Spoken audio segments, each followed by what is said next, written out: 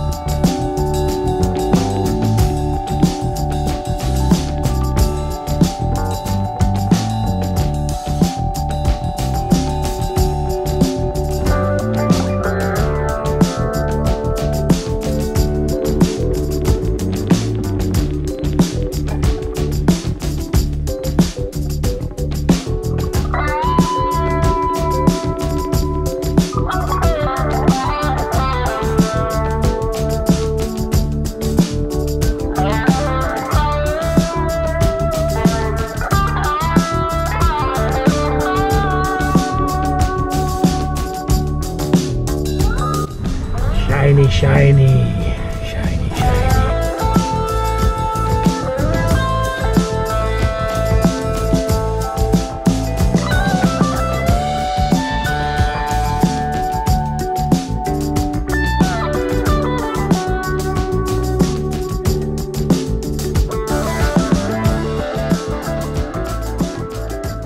Alright, what we're going to do now, we need to measure up inside the engine bay, because obviously the frame I had for the other engine is slightly too big to immediately put this one on top of, so they're going to need to fabricate a few things, so some measurements need to be done. So the easiest way of doing that is to, rather than running back and forward, measuring up, let's just crane the engine in a little bit and we can measure up from there. They've got a big enough crane, it's easy enough, and they've got the manpower, so let's see how we go.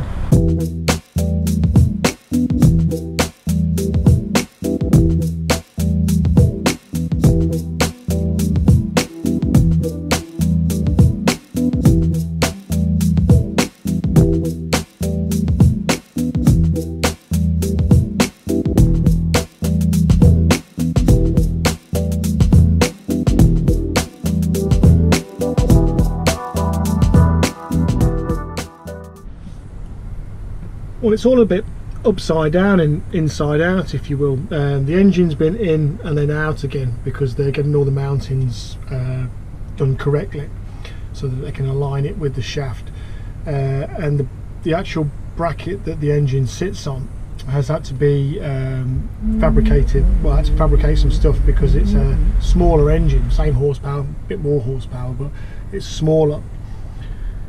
So we're living a bit upside down at the moment because we are engineless, we've got no hot water, but we can still sort of, you know, wash and eat, etc, etc. But we're getting there slowly. So the engine's back out and they're mounting stuff.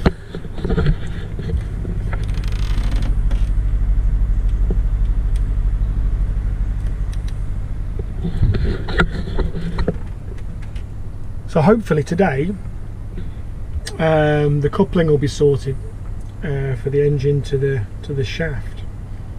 It's exciting, but it's like it never goes fast enough, so you've got to calm yourself down and realise that it is what it is and it has to be done properly. But we're getting there, so it's all good.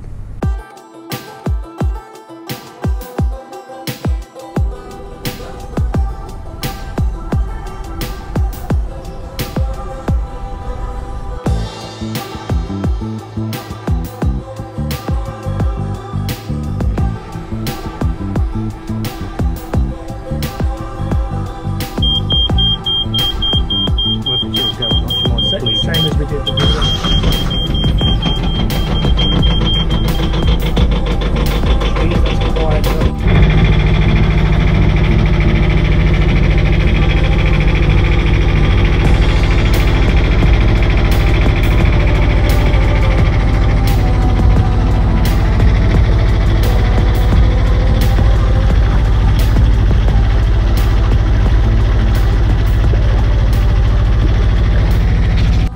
nearly there. So let's have a look at what we've actually got done in the engine room. Well, the control panel's almost in.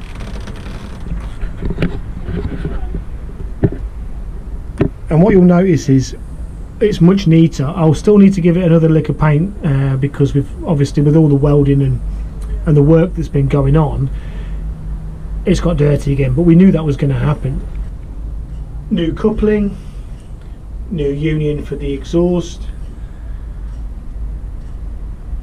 new filters, all new piping just about. So really all the major work's been done, and it's just basically tidying up all the cables, a lick of paint and all the small jobs left just to make it look good. Alright, so that's as far as we've got so far. Engine's in, it's working. I've got loads more tidying up to do.